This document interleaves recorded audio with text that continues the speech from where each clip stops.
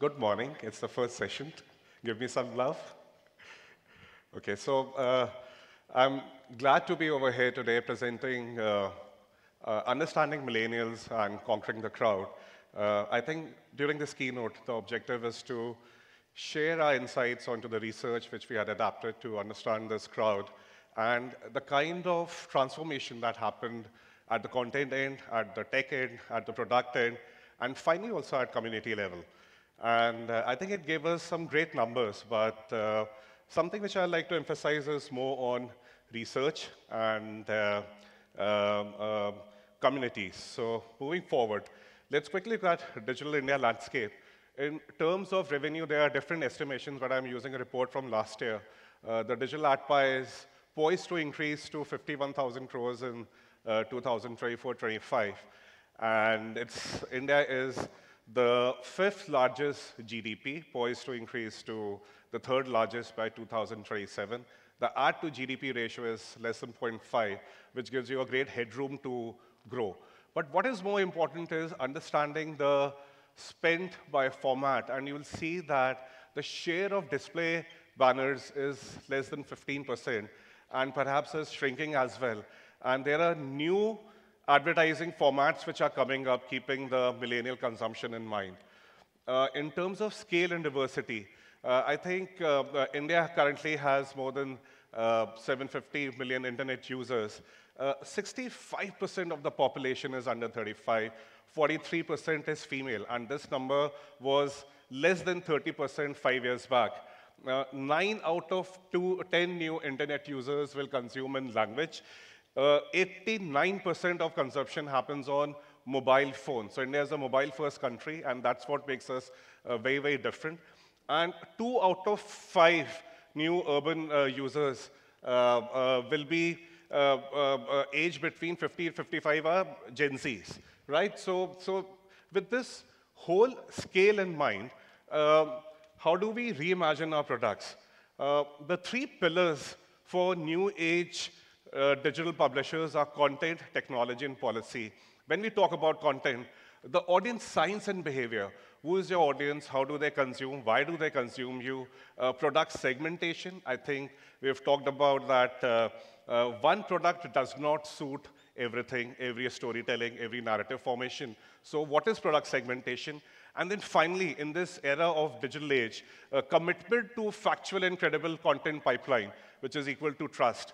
When we talk about technology in terms of user experience, the discovery engagement and monetization, especially keeping cookie deprecation in mind, which is a big challenge for everyone.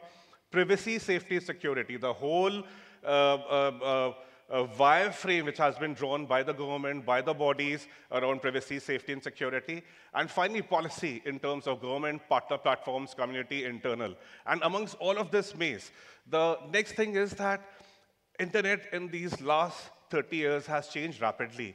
We are moving away from Web 1.0 ecosystem and jumping straight into a 3.0, which is more interactive, powered by new age technologies of AI, ML, and beyond. So how does it shape our decision making? So now let's move into the behavior insights first. Understanding millennials. Now when we talk about millennials and Gen Z stats in India, 7.9 billion is the world population, of which 1.8 billion is the world of Gen Z population. In India, out of the 1.4 billion population, 350 plus millions are Gen Z, or 20% of Gen Z population, right?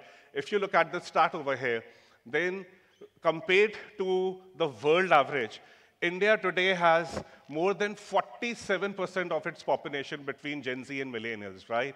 Compared to a world average of just 47, and sorry, 52% against 47. And this is going to change. We are getting younger with every year that is passing by. So how do we reimagine our brands, our narratives, and storytelling for this cohort? In terms of characteristics and internet consumption, I think everyone knows that they are consuming more on social, about 25% share, entertainment, many other things. But what is so different about them is that they want to contribute, they're very, very sensitive to ESG, they want to contribute, they want more value, they want more short-side or bite-side contents, which we have been talking about.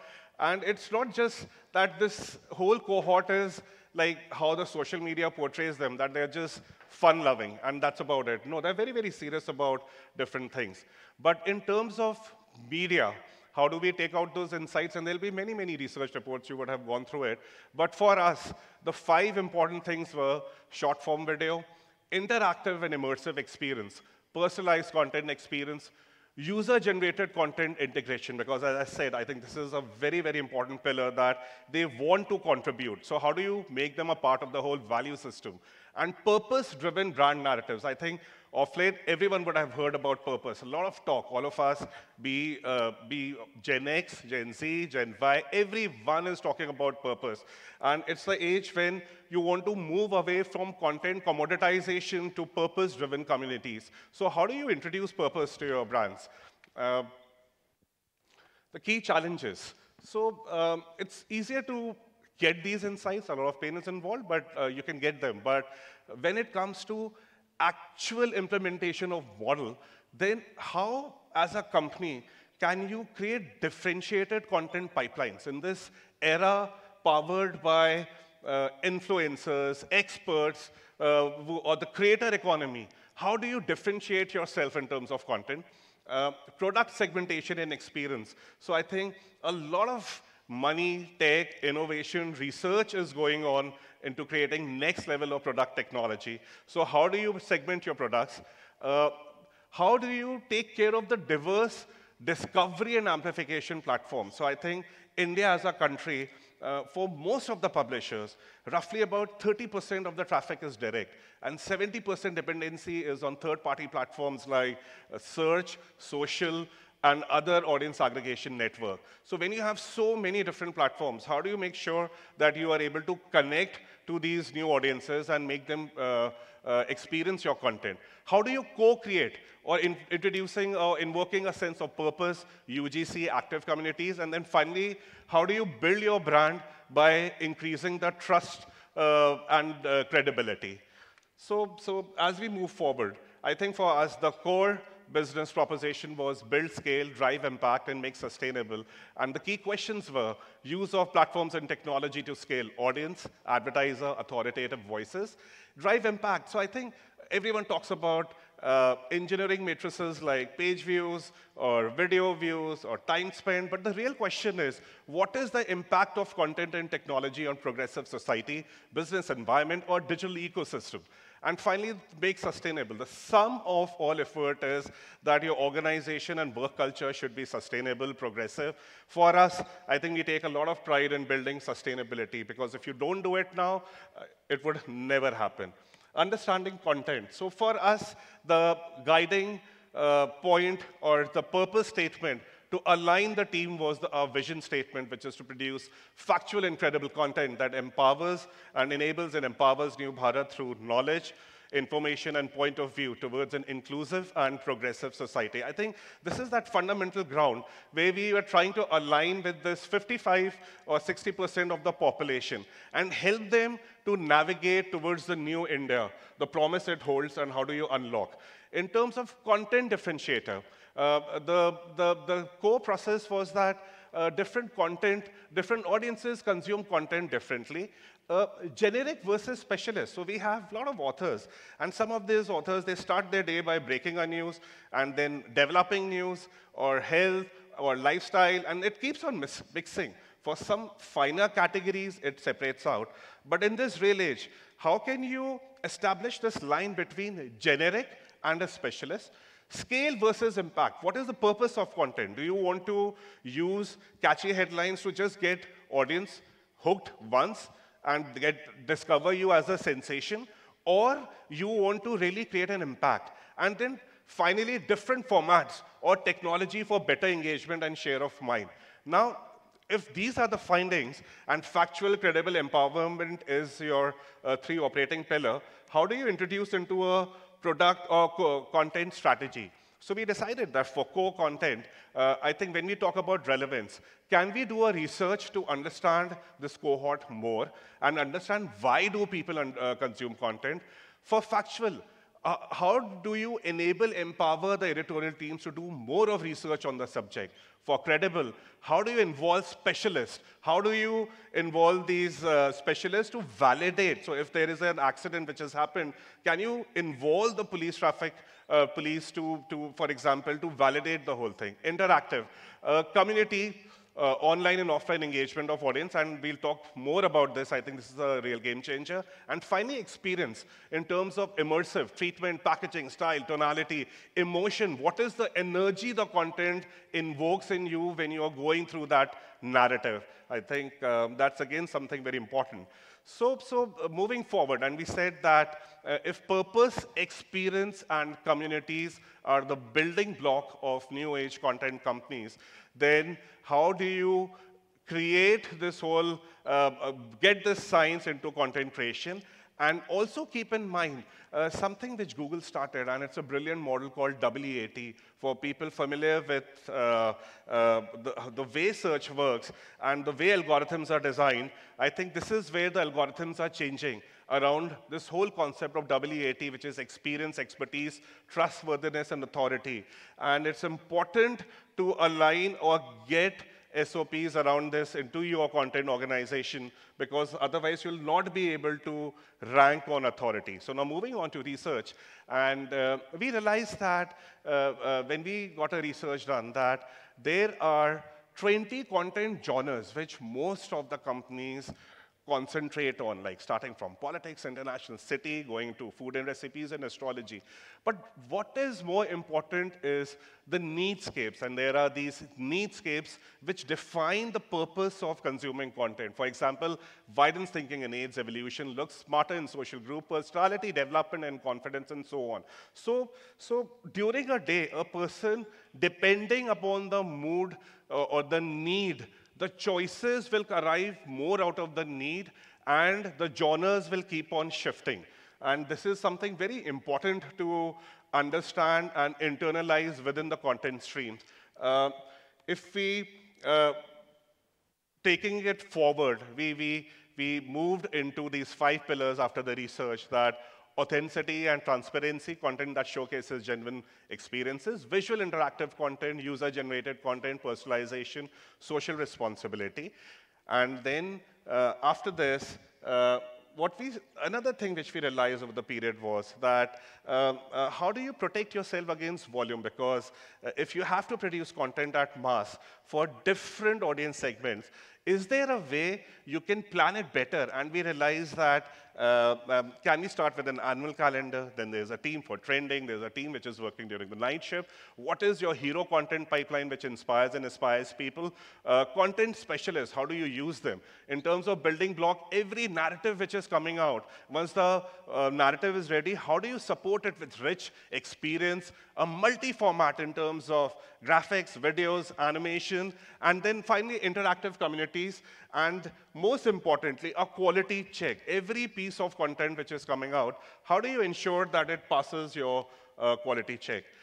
Finally, as a building block, I think in this age of AI and ML, it is very, very important to help the organizations enhance efficiencies or effectivity or experiential. So how do you use AI ML amongst these 3 building blocks? And when we came out with our own use cases, and equipped with this knowledge, when we began our journey, so we realized that it is also important that as a company, how do you change the overall team layer within the organization? So I think out of the 750 members we have, 43% are female, 47 are Gen Zs.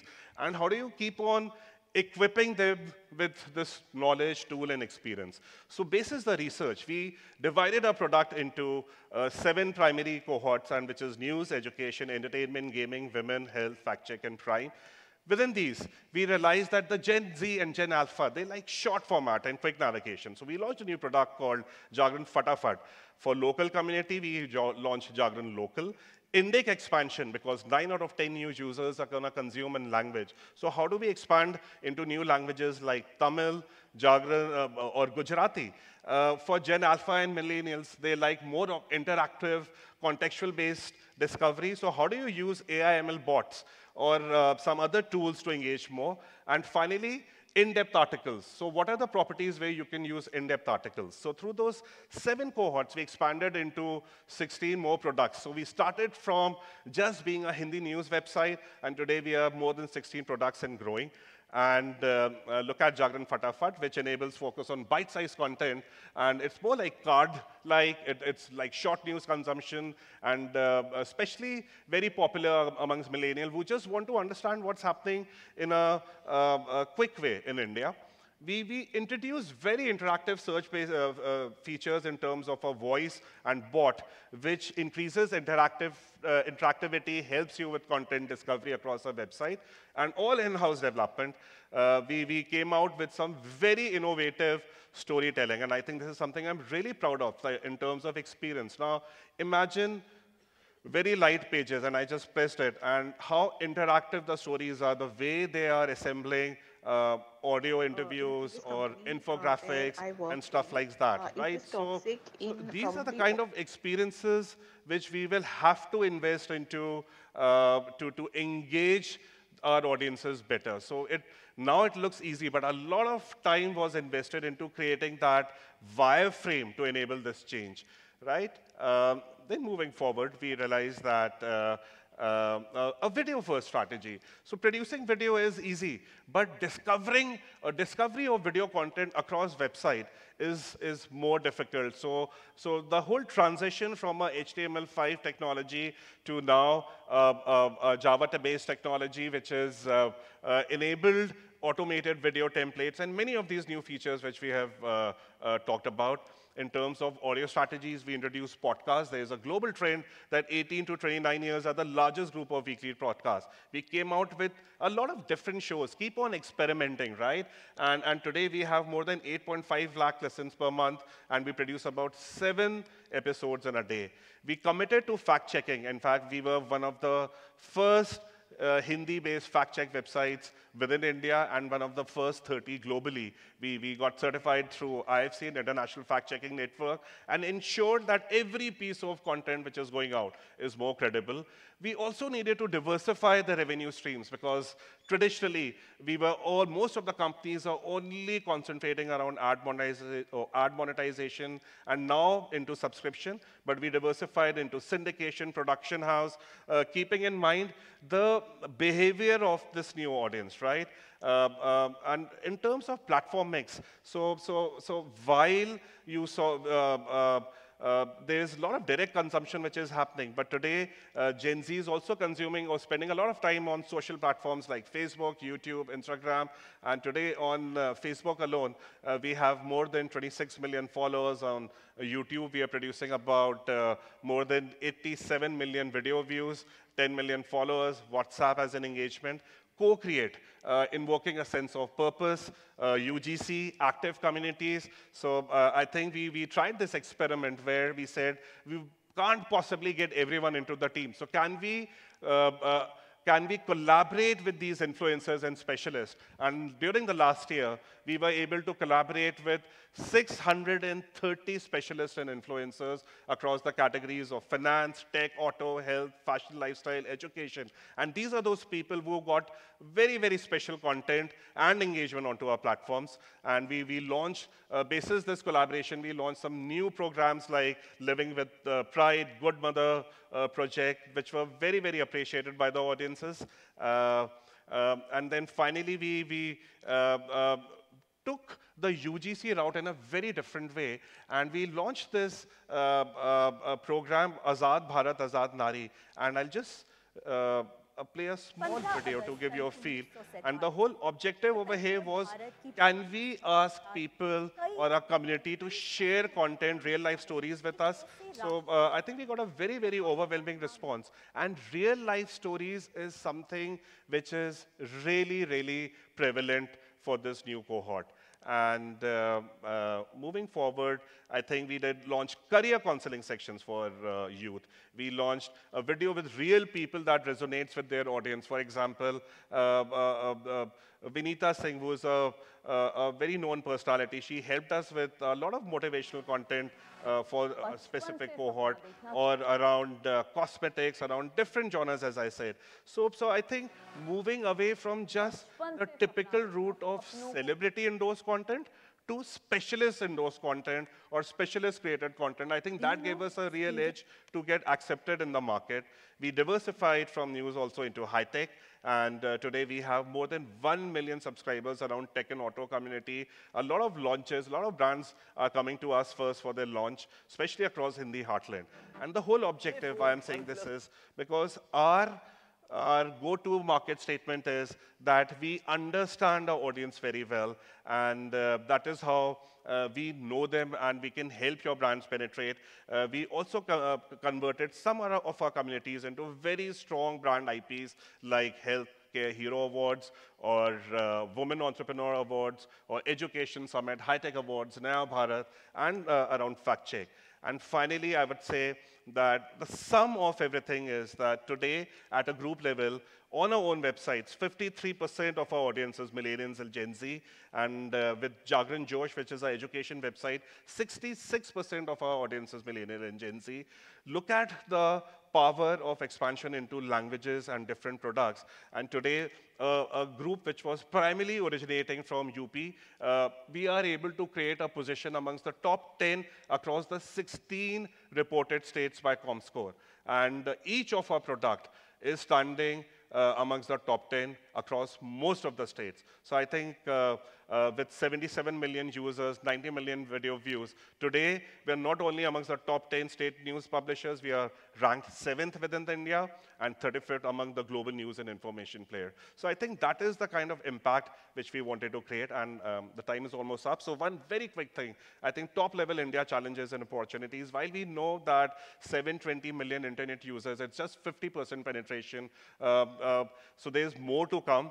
65% is under 35. India is heading towards becoming from largest population in the world to the largest youngest population in the world. How does it change your business modeling? R to GDP ratio is 0.5. As I said, it spells great opportunity. The caution is VUCA environment. I think nothing is permanent now. We have all gone through pandemic, and now even more. Once the pandemic is over, now the disruption of technology is there, a lot of policies and regulations, and things will keep on changing. Cookie deprecation, young audience behavior, internet and content framework, DMP. I don't know how many of you have your own DMPs, but you have to own your own data. And finally, the whole technological revolution and the impact on human condition by Web 3.0. Web 3.0 is semantic, it is experiential, it is intelligent. How do you integrate this into your product and technology wireframe? I think that's all. Thank you for listening to me.